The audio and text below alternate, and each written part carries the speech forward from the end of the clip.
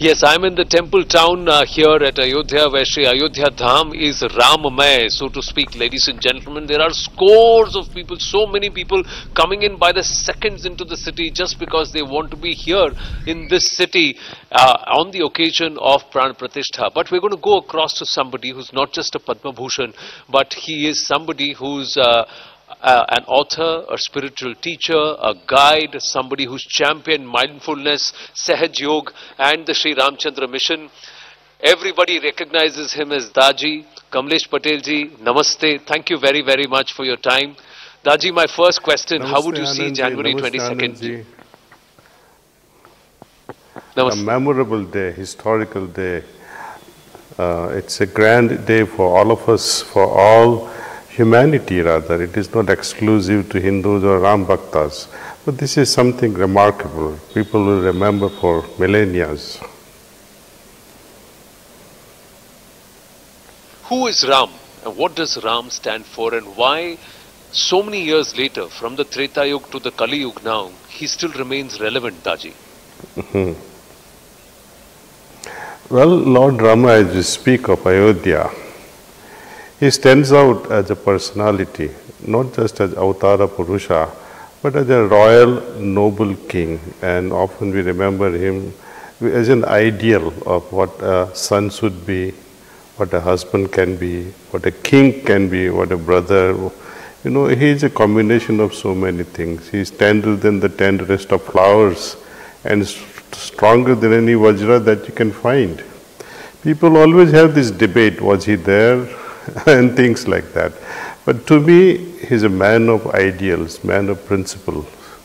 And it is that character, it is that his invincible character. At any cost, he'll follow his principles. And that's what matters today. And if you value and cherish, I think it will be better. It will be a better way of expressing our gratitude and dedication to his life. What are the values? You called him an Avatara Purusha, but also he is known as Maryada Purushottam. What are the values that we as Bharat and Bharatiya need to imbibe or learn? For example, let's see, in order to serve his countrymen, his role as a king, as a leader, he sacrificed his own personal life just to maintain harmony within the kingdom. That stands out the tallest of all, actually. Other things are there, because a lot of people amongst us are also who honor parents. That doesn't stand out that much.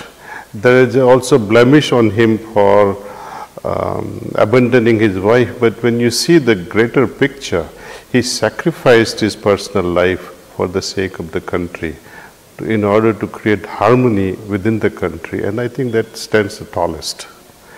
The next one is that he could embrace even his enemies. He said, if Vibhishana comes, I have to accept him, though he is Ravana's brother, and even if Ravana comes in front of me, I will embrace him and I will forgive him.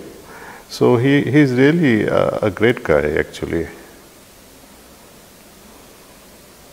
This aspect of equipoise, can we use yoga, mindfulness to try and get to a state of equipoise? It's very easy. Once you have the meditative mind, and especially when we meditate on the heart, we are able to dive deeper into ourselves. We touch superconscious state and we also touch our subconscious state. And because of this widening of consciousness, we remain equipoised. Equipoise is lost because of narrow-mindedness. Narrow-mindedness means you are not able to think generously. You are having a single track mind. But when you have poised mind through meditation, you automatically imbibe those qualities and thoughts, intuition. You tap into the higher intuition because of the superconscious. When we talk of heartfulness way of meditation, yoga through heartfulness meditation, we use the technique called pranahuti. And because of this pranahuti, it nourishes our soul, our spirit. And because of that, our life really gets enriched in just few seconds. And I often tell my friends, especially young sisters and brothers, that please don't believe in me. You must dissect yoga. You must dissect religion and spirituality like a scientist. You must experiment with it and come to your own conclusion through your own personal experience. Let your heart become the laboratory and your own outcome, yourself, with the result of that experiment, and see if you like your new product or not, your new version. Daji, final question, if I may. Jambavan was there to wake up Hanuman Please. and brought out his consciousness. He woke, he realized his potential. Will this Prana Pratishtha wake up Bharat? Do you see this, allowing Bharat to wake up to its potential? Well, there is a big difference between Pranahuti and Prana Pratishtha. Prana Pratishtha was in vogue in our country in Vedic times when Rishi could not go from village to village.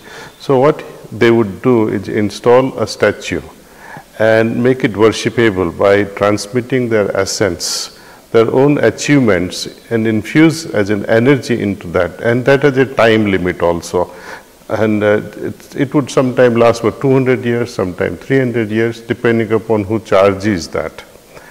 My Guruji also ended up charging few statues and made them worshipable, and you can feel that charge. And Pranahuti is something dynamic which we offer in heartfulness of meditation. You don't have to go to a place, but this Pranahuti can be experienced wherever you are. And that's a big difference between Prana Pratishtha and Pranahuti. And your question with Bharat changed because of Prana Pratishtha? I don't think so. Because Prana Pratishtha, in order or Pranahuti to be effective, one has to open the heart. And people often go to such deities, not with the open heart, but to demand something. And also, out of greed, very rarely you will find love for the sake of love of a God. And if that is really, really there, then he did not go anywhere actually. Most often people worship because of greed and because of temptations or fear. This is the main thing that keeps people religious. It's very difficult to find even one person who really truly craves for the ultimate. So Prana Pratishtha, I don't think it will ever change, but in fact people will be under this hallucination that Prana Pratishtha has been done and things will change and we relegate our responsibilities to gods. That will be a fallacy. Very well said. So you brought the rational to the emotional and made sense of this whole thing. It's important for us to celebrate the Pran Pratishtha of our Ishta, but not forget that we ourselves are responsible for what we do. So Pran Pratishtha and Pranahuti, only someone like you could have explained it so simply and so lucidly. Daji, thank you so much. Such a pleasure, and thank you so much for your time.